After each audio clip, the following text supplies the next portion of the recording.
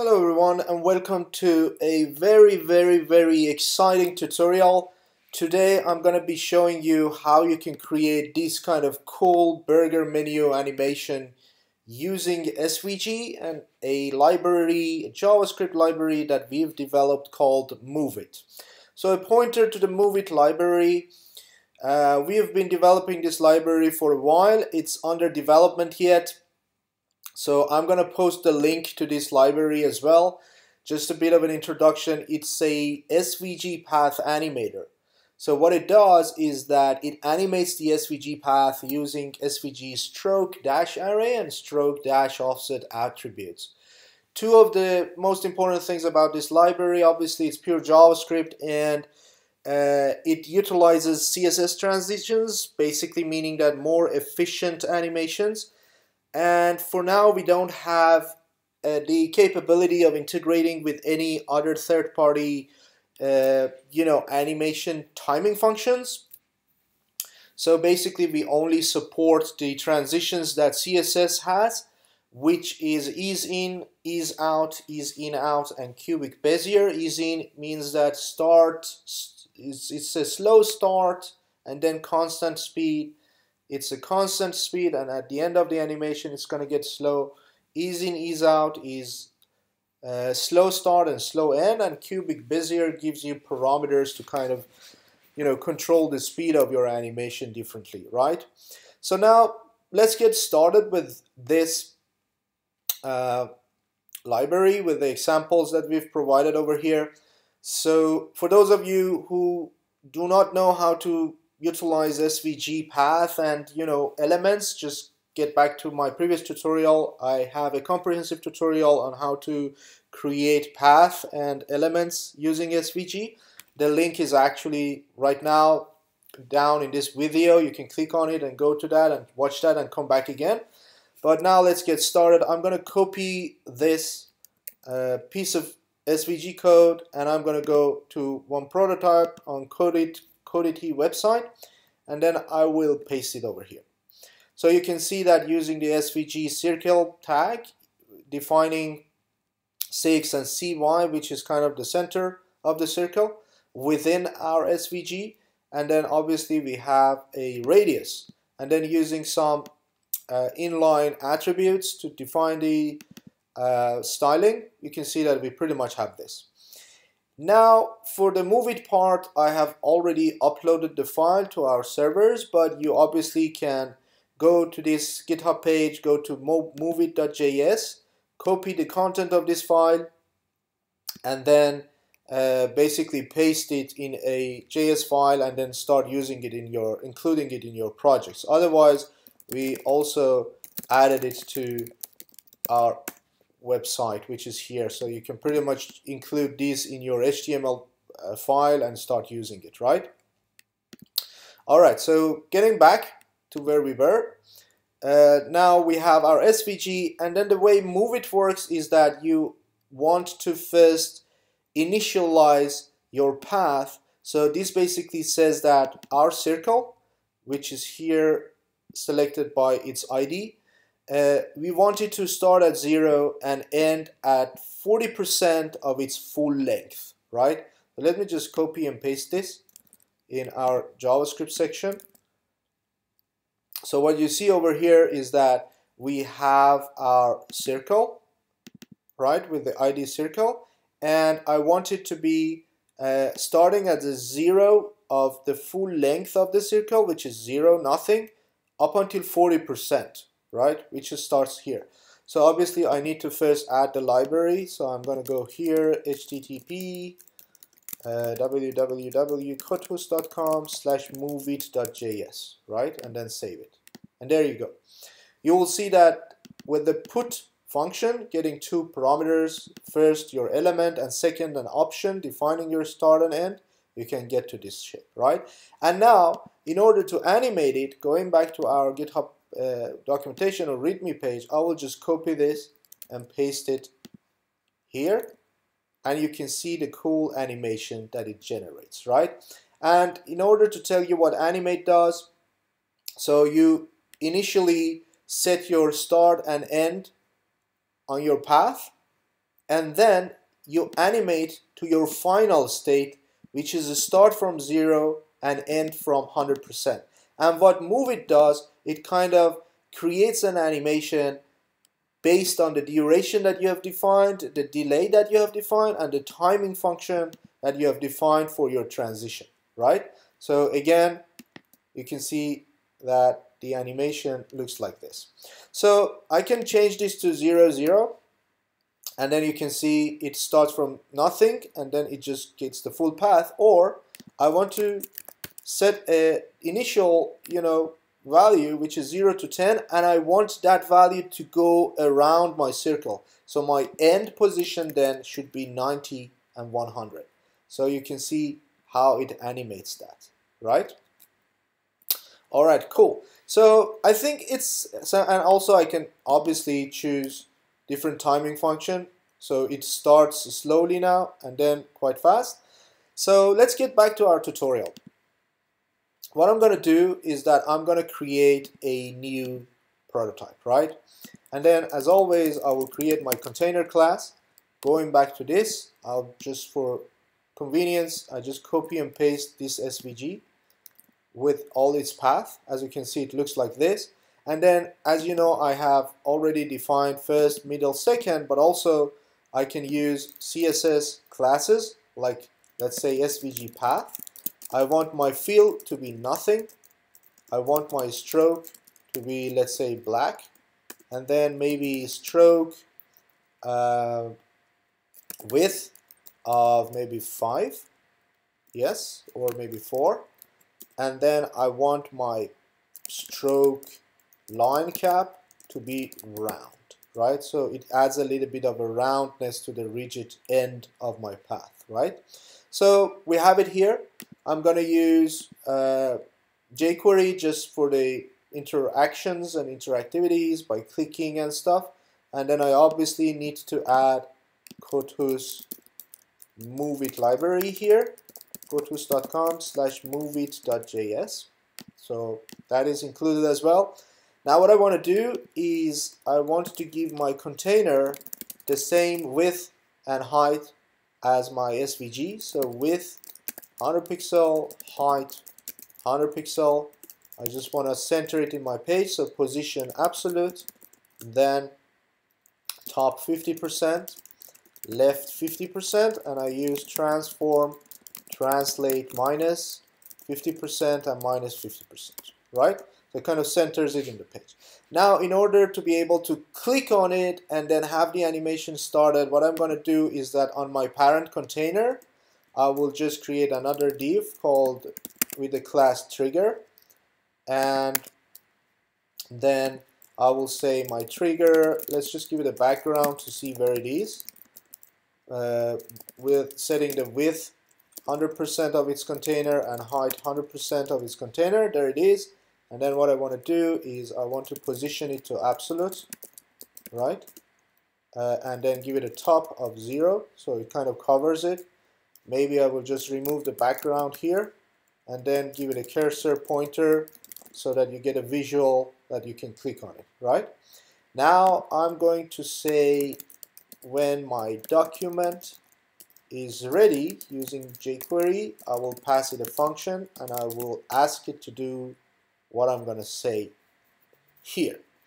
So what I'm going to do is I'm initially going to start using Moveit library to set the initial positions so that it looks something like this, right? So I'm going to say put. I will pass my first element. So the good thing with Moveit is that when you define the ID of your path to whatever, you can basically just use that and it kind of detects it. Otherwise, you can also use a class attribute. Well, let's just do it. Let's give it a class, maybe, let's just give it a class of, let's say, first path, or basically like this, first path, and then you can basically use JavaScript to kind of say document.query selector, and then give that as your parameter here, and this is going to be your path, and then you can choose path here instead, right? But for convenient, I'm going to just use first because I have already defined it as the ID. And then as the second parameter, I pass it a JavaScript object by defining my start to be 0%, right? And my end to be maybe 14%, right? So you can see the top bar now is kind of masked, only showing this part. So from 0% to 40, so it doesn't actually show the rest of it. I'm gonna do the same thing for my second, which is the bar to the bottom. So I'm going to choose second. So you can see that it's not perfectly the same. So I will choose maybe something like maybe 11, or 11 is a little bit short, maybe 11.5. Yep. So you can see that we initially have set our top and bottom bar because the center was quite okay. And now we want to animate it. But how? When we click on trigger, we want the animation to start. So I'm going to say, using jQuery selector, I'm going to say trigger, and then on the click of it, I want to pass a function, right? So what I want to do is I will say Moveit animate. I will give it my first, and then as the second parameter, let's say I want the start to be somewhere in the end and end to be somewhere in the end as well, right? So I'm going to give it a 78%, and then end to be 93%. And these values I came up with some trial and error, playing with it to kind of find out what should be the last, position or the last place where that dash or whatever we call it, the path should be, right? So I'm going to define a duration. Let's just give 1 second. So now when I click on it, you can see the cool animation that it does, right? I'm going to just do the same thing. I'm going to copy this piece of code. I will choose my second, and then I will, again, using trial and error, I figured out that this is 81.5 and this is 94. So if you should be able to know that, you should know that the duration for both of them should be the same, so that they all happen at the same time. So you saw how cool it created it, and obviously for the middle one, we want to sort of somehow hide it, right? And the way I do it here, since I know the original value is 0 to 100%, I'm going to say Moveit animate, and then I have my middle here. I will just put middle, and then as the second parameter, I say start to go to, because initially it's 0 and 100%, right? So I want to say start to go to 100 to 50%, which is middle, and I want the end to also go to 50%, right? And also I will define a duration of 1 second. So see what happens when I click on it. Boom. Right? So it is important to actually set the initial value for the middle as well, not just assume it. So let's say middle, I want the start to be 0 and the end to be 100%, right? So now you'll see you have this kind of cool animation. But you can see we only created when you click on it, but when you click it again, you wanted this animation to go back, right? And in order to do that, I'm just going to switch to this layout because it's easier and in my JavaScript. So when I click on the trigger button, I just need to define a variable up here maybe, which is open and false. So by default, the open variable is false. Obviously, it hasn't started. It's not open yet. So I will just put a condition here. If not open, which is the case, right? I'm just going to move all of these 3 animations, right, inside if not open, right? So now it just has the animation. So now when the open is there, but otherwise, so here I would just put an else. So when the open is actually true, meaning that it's the end of my animation. I want to move this one, which is my initial, my top bar, this one, to go back to its original place, right? And my original place, obviously, as you know, is 0 to 14%. So I'm going to just change it to 0 and 14%, right? And at the end of each click, I have to toggle this open. So I'm going to come here and set the toggle, the open to be the opposite. So basically, when you click on the animation, it opens it, and at the end of the click, I just set it to, this is false, I set it to true, right? So that next time when it comes to here, it doesn't check this, it just checks it, not open, no, so goes to the else, and then, you know, just runs this animation. So if you look at this here, you can see that the first one goes back. I'll do the same thing for my middle. So this should go to 0 to 100%, and I will do the same thing for my the second, which is the last bar, and then I will choose 11.5, which was the initial value.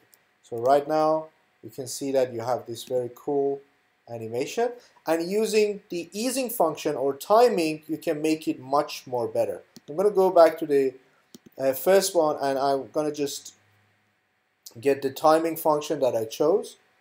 So I'm going to choose this timing function that I created.